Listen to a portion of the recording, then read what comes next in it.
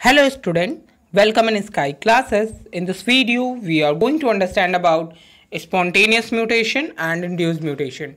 So basically मैं आपको ये समझाने वाला हूँ कि spontaneous mutation और induced mutation में difference क्या होता है. So firstly हम ये समझते हैं spontaneous mutation और induced mutation का meaning क्या होता है. So first thing here, spontaneous mutation are produced by naturally occurring mutagenic agent. Spontaneous mutation ऐसा म्यूटेशंस होता है जो कि नेचर में अकर म्यूटाजेनिक एजेंट्स मतलब जो कि म्यूटेशन कॉज करते हैं उनके थ्रू होता है. फॉर एग्जांपल इलेक्ट्रिक करंट हो सकता है या एटॉमिक पार्टिकल्स हो सकते हैं या रेज हो सकती हैं, टेम्परेचर हो सकता है या कुछ वेरिएशंस होते हैं जो कि नेचर में अकर होते हैं. इस वजह से इसे हम स्पॉन्टेनियस म्यूटेशन बोलते हैं. इवन आप वर्ड से भी ये समझ पाओगे कि जो स्पॉन्टेनियस म्यूटेशन होता है वो अचानक से होता है, सडनली होता है, अपने आप होता है. ठीक है, नेचर में हो रहा है तो सिंपल सी बात है वो अपने आप होता है. नेक्स्ट वन यहाँ पर समझते हैं इंड्यूस्ड म्यूटेशन का मतलब क्या होता है.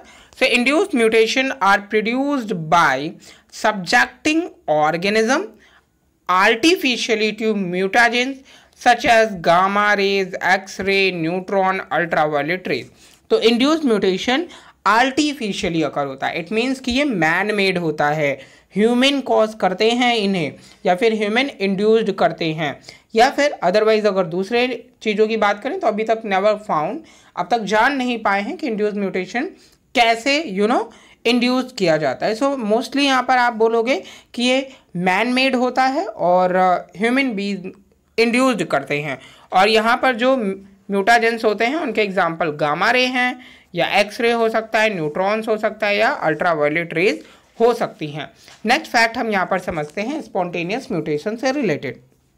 So spontaneous mutation they continuously arise in nature automatically. It means ये continuously nature में होते रहते हैं spontaneous mutation. Okay, and their frequency of occurrence is very low. और इनकी जो frequency है होने की इन म्यूटेशंस की वो बहुत ही लो होती है. देन उसके साथ में अगर मैं और बताऊं आपको, सो स्पॉन्टेनियस म्यूटेशन नेचुरली अकर होंगे और यहाँ पर म्यूटाजेंस जैसा कि मैंने बताया नेचर वाली चीज़ें होंगी जैसे कि इलेक्ट्रिक करंट या एटॉमिक पार्टिकल, टेम्परेचर, ये सारी चीज़ें होंगी.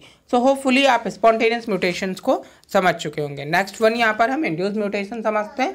So induced mutation they are man made. मैंने पहले ही बताया आपको कि आर्टिफिशियली अगर होता है या फिर इसे हम ये बोलते हैं कि ह्यूमन इसे इंड्यूस्ड करता है. बिकॉज ऑफ आज के टाइम पे एक्स रे हो या गामा रेज का प्रोडक्शन हो या न्यूट्रॉन्स हो, ये सब ह्यूमन्स बीइंग इंड्यूस्ड कर रहा है, प्रोड्यूस कर रहा है और वही एक तरीके से म्यूटेशन को भी इंड्यूस कर रहा है. नेक्स्ट वन इंड्यूस म्यूटेशन में यहाँ पर there frequency of occurrences is higher. सो अगर हम नेचर की बात करें सो इनकी फ्रीक्वेंसी जो है अक्रेंस की वो बहुत ज़्यादा होती है comparatively to spontaneous mutation higher ही होती है. सो ये induced mutation even crop production में बहुत ज़्यादा यूज़ किए जाते हैं. हाइब्रिडाइजेशन मेथड अगर आप कहें कि क्रॉप इम्प्रूवमेंट में जो हाई यील्डिंग के लिए इंड्यूस्ड म्यूटेशन का यूज़ किया जाता है. सो होपफुली माय स्टूडेंट्स आप समझ पाए होंगे spontaneous mutation and induced mutation से रिलेटेड फैक्ट को. So it is mostly most important fact. Thank you.